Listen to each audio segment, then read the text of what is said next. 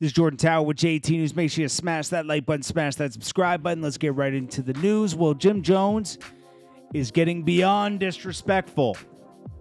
So the LOX and Dipset are going to head off at Madison Square Garden on August 3rd. But now Jim Jones is using like terms where they use where like people pass, you know, like they take out their ops.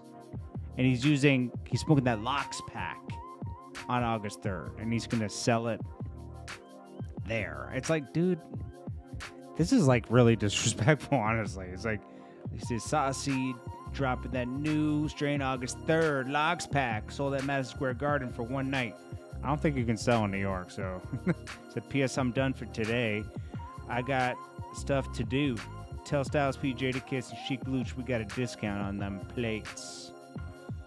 I don't know about that. And then Styles P said, August 3rd, nothing will help those boys. And then Jim Jones said, y'all not even from the Biddy, y'all from the burbs.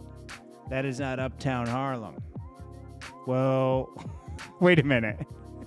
He's from the Bronx. Jim Jones is from the Bronx. Is okay. In and out love till August 3rd. Let's see. We can be friends for we can't be friends for 24 hours.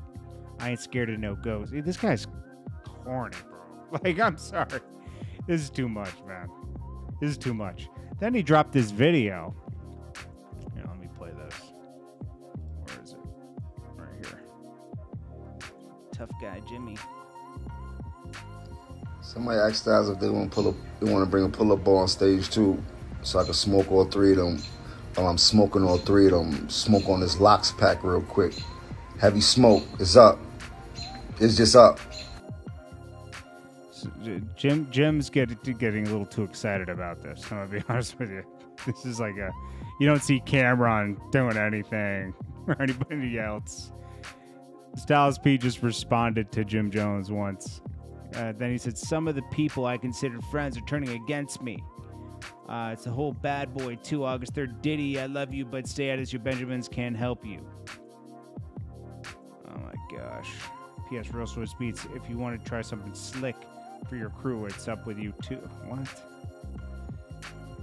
Let's not forget Jim Jones was all in the wiretaps of Tekashi, okay, with Mel Matrix, and nothing happened.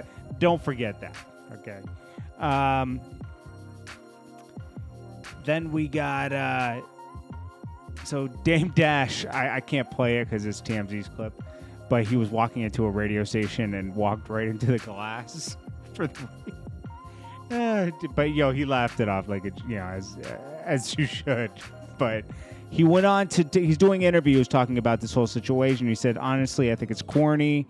When asked about the legal battle, if there's an issue, just call me. Why do I have to hear it? Why do I have to go to court? Biggs and Jay call me. Yeah, he's reiterating the same stuff he was saying before. They want us culturally to fight each other, for them to watch. That's not true. Dame, if you don't realize it by now, Jay-Z's not your friend, bro. Jay-Z wants the company for himself, okay? He wants you out. You even laid out how Jay-Z was always hating on you while you guys were partners.